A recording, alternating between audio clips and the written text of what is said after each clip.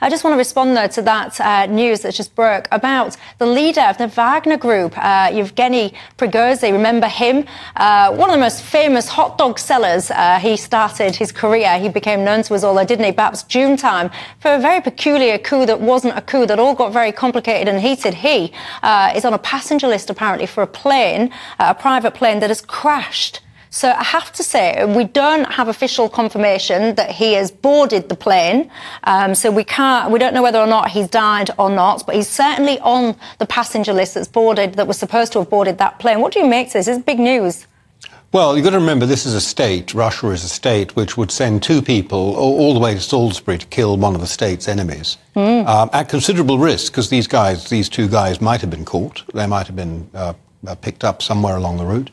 And then take risks in order to kill their enemies. So you immediately think, if this is true and Prigozhin was or was meant to be on the plane, that this is not an obvious accident. It doesn't mean necessarily it was Putin, because he has even bigger enemies in the shape of Gerasimov and Shoigu, the general and the defense minister. He said his coup was aimed at, and his coup failed to get rid of them. That's the point. Not only did he call it off, but he didn't he didn't kill the two people. He didn't finish off I remember it all the two unfolding. people he was trying to get rid of. It was incredibly and it doesn't require a great deal of meddling with a plane to leave it in a position where it, in flight, is going to crash.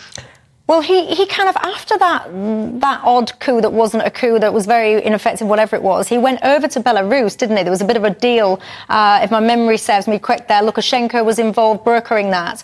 And many people at that point, you were sitting there going, I'm not really sure how long this guy is going to lead a very safe existence. It seems perhaps not long at all. Well, there was great speculation then that if you were going to declare a coup and not see it through, that you were going to be on somebody's target list. I mean, I can't imagine sort of thinking when I got on the plane with him, I might have been nervous if I'd seen his name on the passenger list. That's the point I'm making. But it's obviously quite a serious issue, this, because one of the reasons why that coup apparently happened was the incoherence of Russia's military strategy, the fact that Putin is being forced to use these kind of people who are bought and for guns for hire and so on, is a very unreliable. It's not kind of like a national mobilisation of troops.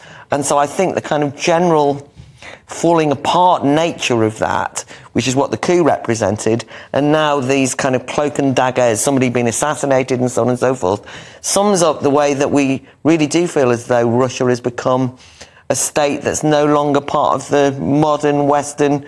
I mean, you can say, well, we knew that already, but it's got all of the features of a state that's not part of the democratic world at all, which we already know because of their treatment of Ukraine.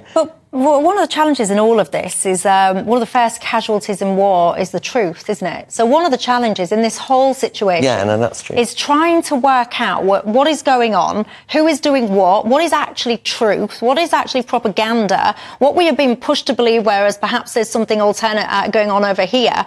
It's very kind of tricky to work out what is what. Well, it's made worse in the case of Russia, because Kremlinology, I mean, what is going on inside the Kremlin is something we've never really mastered for the last 40 or 50 or 60 years. And people, even in the Cold War, used to be paid, salaries in order to try and work out what was happening behind those walls.